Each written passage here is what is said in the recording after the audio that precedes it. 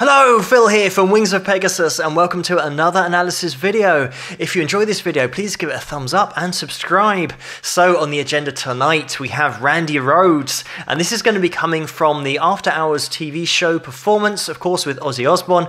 And there's not a great deal of footage of Randy on the internet and on YouTube, so it's great to be able to see him playing through a whole track. So let's get Randy up on screen and see how he gets on.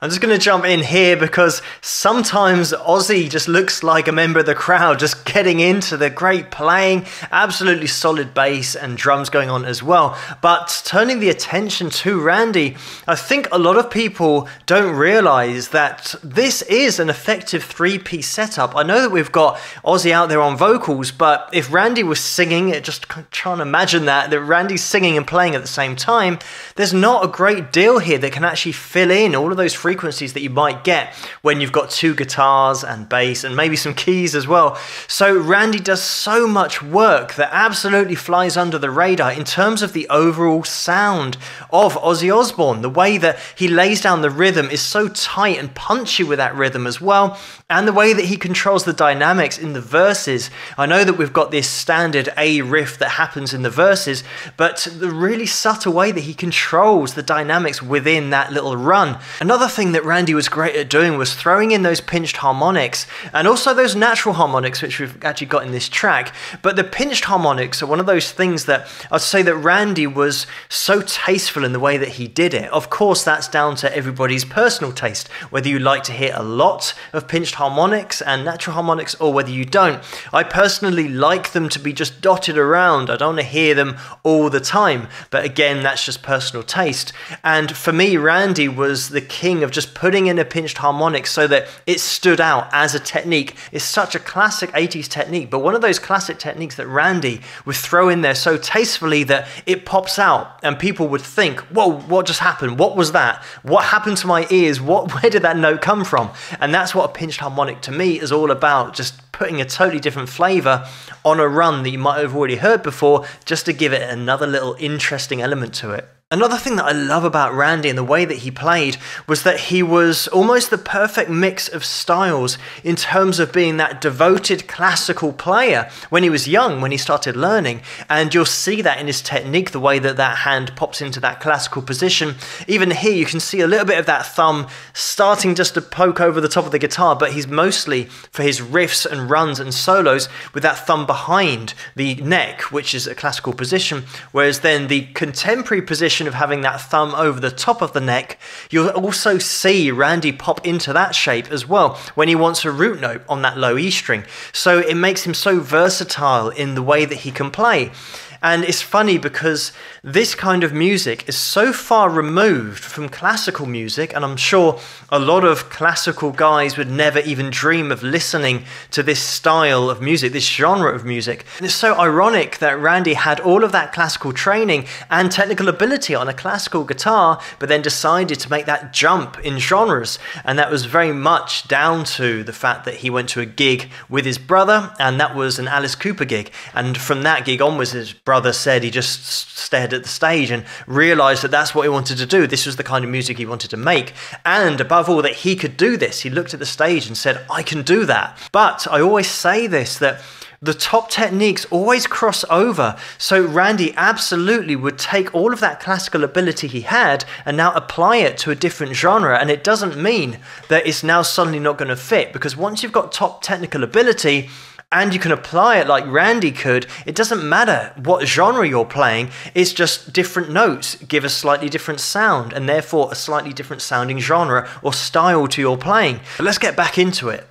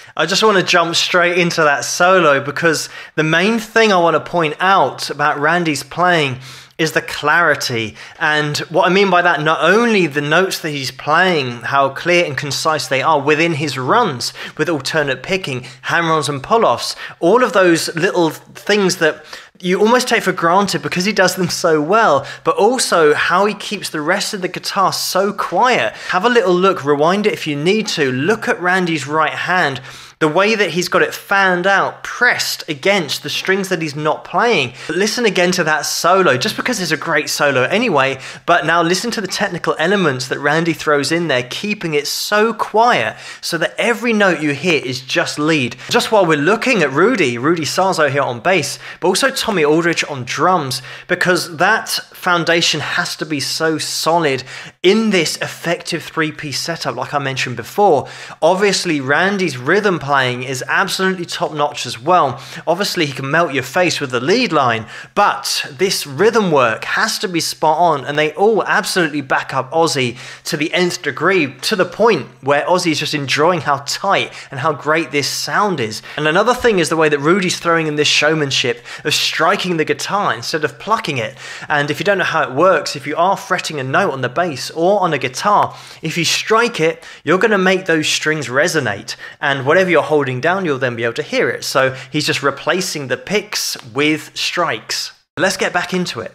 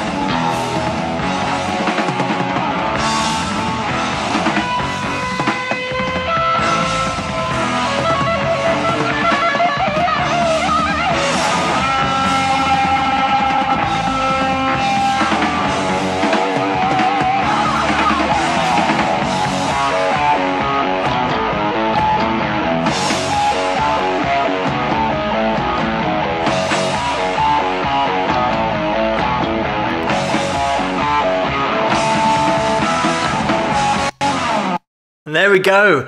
And another thing I want to point out quickly, if you want to, you can rewind it just to hear the way that during that verse, again, it's classic Randy Rhoads, the way that he threw the riff up an octave, which just makes the riff stand out. It gives you something different. And then, in the next time they played through it, he then puts in that really cool pinched harmonic squeal.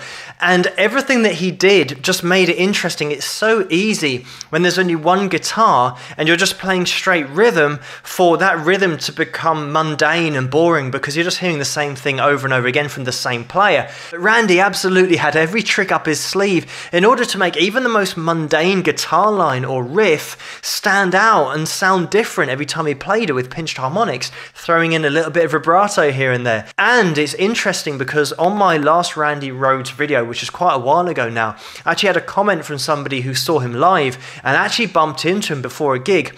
And Randy was just rushing around and they said, "Oh, hi Randy," you know, I just wanted to chat to him. And he said, "Oh, I can't talk for long because unfortunately I've got to go to a guitar lesson." And this person said, "But you're Randy Rhoads, how could you need a guitar lesson?" And he looked up guitar teachers when he'd be on tour. He'd look up guitar teachers in all the towns and cities where he was actually visiting, because he said to this person that you can never know enough. Somebody else always knows something that you don't. So he would always pick the brains of anyone he could, no matter where he was. So his brain was an absolute sponge for information, for technique, for stylizations. And that absolutely comes across when he's playing through just standard riffs, because every time he plays them, he can add something to them. He can change it. Randy, as a player, you could analyze him for years because he's got so many different stylizations, and the fact that he can play different genres, coming from the classical over into now hard rock, heavy metal, all these different techniques that have really given him a unique take, that neoclassical sound. But I alluded to this in the first video. What could Randy have achieved dying so young at only 25? I know that he had aspirations of getting a degree in music as well, and I wasn't sure that he would have stayed with Ozzy for much longer because of Ozzy and drug use and him just wanting to really push forward and always achieve more and do more and learn more all the time. But even with the little bits of footage that we have of Randy, you can see what a great guitarist he was. And also, of course, we've got all the studio work and being able to hear him actually laying stuff down in the studio. But it's a shame there isn't more video of Randy, and it's just one of those guys that could have been absolutely one of the top players, if not the top player in his genre, and pretty much any genre that he wanted to, whether he would have gone back to classical or stayed in the hard rock, metal, heavy metal genres, because he had the ability to play it all. But thank you so much for this request to revisit Randy Rhoads and for the link to the video in the first place. And keep those suggestions coming in the comments below. Let me know what you guys think, and if you like this video, please give it a thumbs up and subscribe, and I'll see you guys at the next one. Rock!